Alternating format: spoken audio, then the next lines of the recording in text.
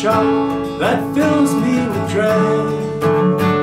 It's blue and it's yellow, but I always see red.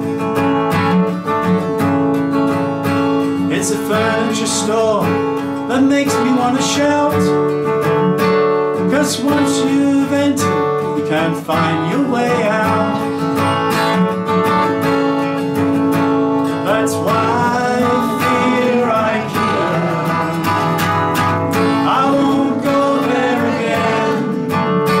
I don't want a bookcase called Billy, or a table called Sven. I'm not sure if that's Sven Goran Eriksson.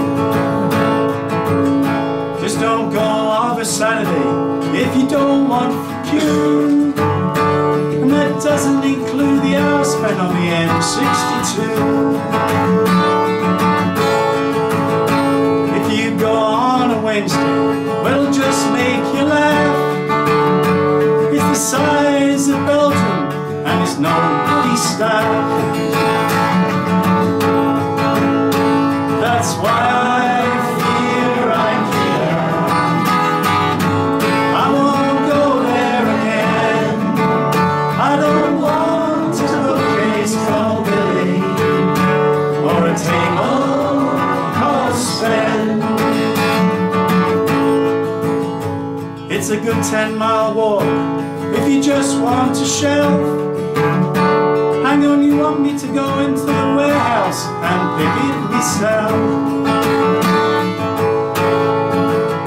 But I struggled with trolley, I didn't get very far. And the boxes were that big, they didn't fit in the car. That's why I fear Ikea. I won't go there again. I don't want a bookcase called Billy, or a table called Sven.